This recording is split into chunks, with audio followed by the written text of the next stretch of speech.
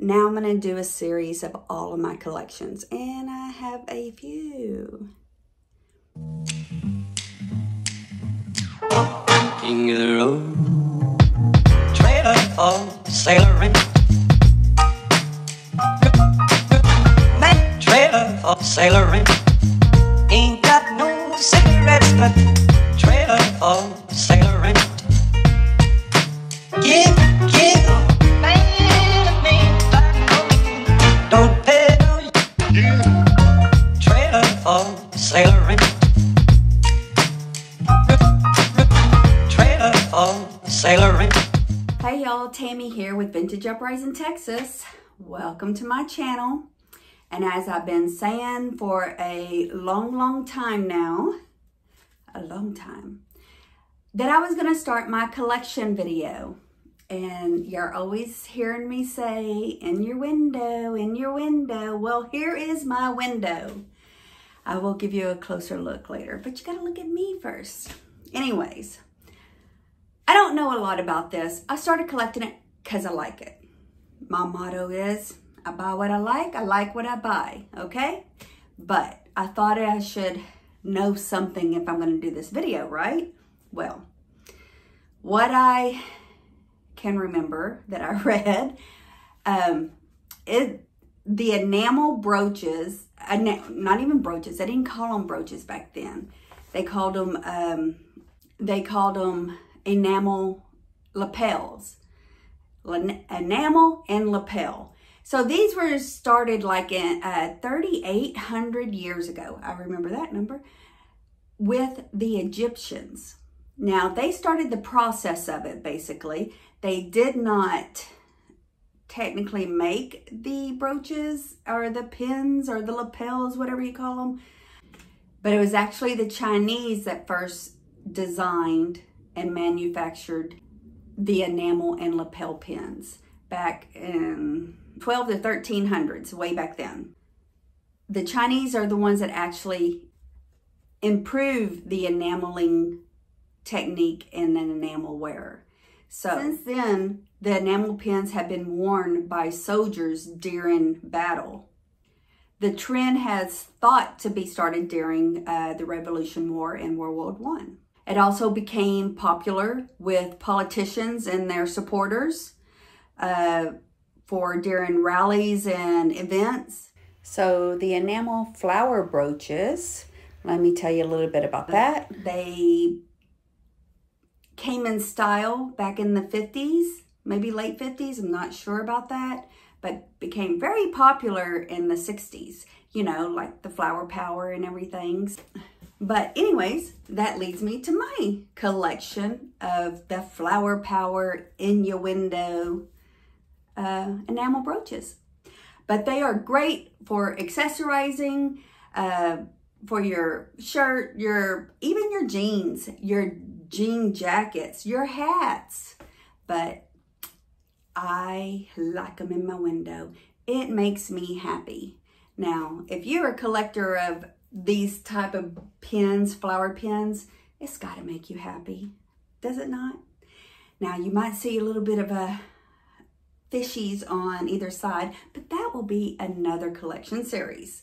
So I'm going to take you closer to my brooches so y'all can all see what's in my window. They're all in my window, and I'm going to show you, this is daylight, and I'm also going to show you a nighttime, picture as well. So let me get closer to my brooches. Let you see all the flowers in my window. A garden that never is going to die. These are the longest lasting flowers I have kept. Let's switch them around. Okay, here we have it. We have 1, 2, 3, 4, 5, 6 shelves. Now, David put these, I have a kind of a 3-inch deep shelf window, and David put me some shelves on the inside when I decided to do this. Now, a shout out to Magpie Ethel on Instagram, because she does she has a shelf that she switches out different themes, different seasons. And I just happened to see a shelf with these flowers and the flower frogs. And that's where I got the idea to put them in my window. She don't keep them up all the time. I do believe she even has them around her mirror, which I'll show you pictures here in a minute. But let me show you my flowers. I have all kinds of different metal flower frogs as well. See, that one's a little boat.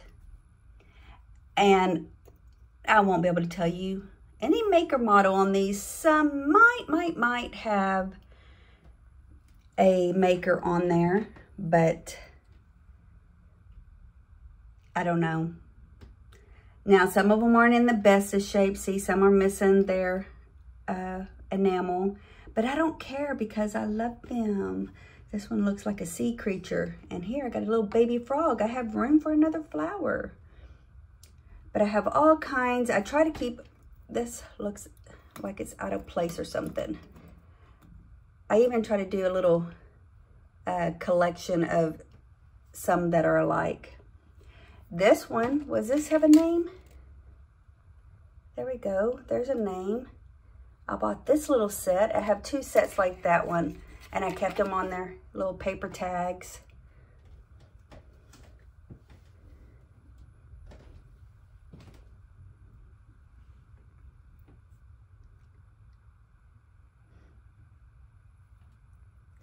Now be looking. Tell me which one your favorite is. This is fun. I got this at an antique store, and this is different types of style. They're not necessarily the enamel ones, but they have a little bit of different style to them, because look, that one has a jewel in it. But I just loved them in the pot. So I got that from a window. And here is the other little paper tag that I got. It's really hard to remember what colors I already have. I don't care. I thought about putting color coordinated together, you know, all the reds, all the blues, all the greens. But then I could probably do that sometime, but to rearrange it to do something different. I even have some of these little plastic frogs. They're not as good, but they work well with the fatter ones. So you see a lot of them have stems. They work better in the frogs. Well, these without the stem also work really well. But I just love it looking like it is popping from the ground or something, you know, like your gardens would. I don't know. I'm kind of rambling. Trying to think of things to say because, you know, words are hard. But look at all the pretty flowers. Now, you notice the greenery growing behind my window here. Look at this one. I don't know if the lighting's very good because it's getting dark. Oh, look, there's a caterpillar. He's coming for my flowers, y'all. Look at this one. Now, sometimes you have to play with them to make them stay. They don't always stay very well. I may have to do this at night so the light's not shining back in. But look at my little rose garden here. I just love that one. I put all the little rose ones, the single little small roses together in this big flower frog. And again, I have a few that have jewels in there like this. And here is the last row. I hope it ain't too dusty. This one's really pretty. And I can't tell you, I can't remember who got me what. I have, some of these are being gifted to me. And I can't honestly remember. I should have tagged them as I got them. Actually, I can. I can go back to my Instagram and find who gave me what. For example, I have this one now. This one was given to me from my friend, Miss Martha at Vintage Conversation. I picked up the flower frog from somewhere, and now I need to scoochy some of these over to find a new spot for this. And it's probably gonna be right here on this row because they look like there's room to scooch. But you may ask, do they glow? Looky, looky. Some do. This would be really cool if I set up a black light here for the nighttime, my night light to go to the bathroom. I wanted to show you my smallest brooches. This one's just under 2 inches and this is a tad over 2 inches, but those are my smallest brooches I have. And here is my largest brooch that I have. It's about just over 4 inches across. And I really like this one. The purple and the orange on the inside, just fabulous. Okay, so that's my video, my first video of in my window. In my window, what's in my window, y'all? Hey, if you can tell me how many flowers are here, I'll send you a flower. So tell me how many flowers are in my window. Okay, that's the beginning of my collection series that I'm starting. I'll probably do like once a month. I'm probably going to do it because I'm not going to make no definites.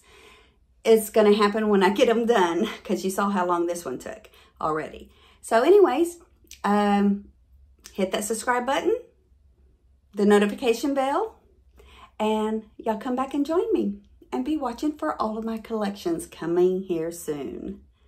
Bye for now.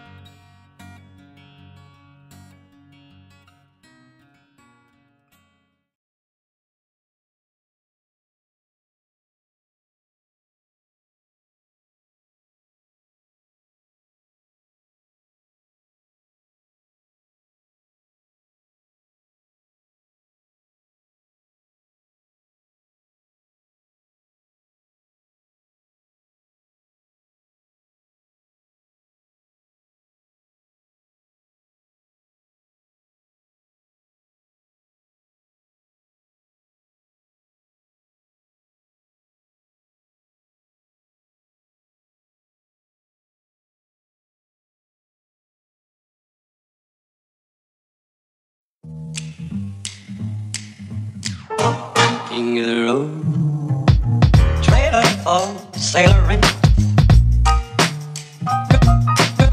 Man, trailer for sailoring. Ain't got no cigarettes, but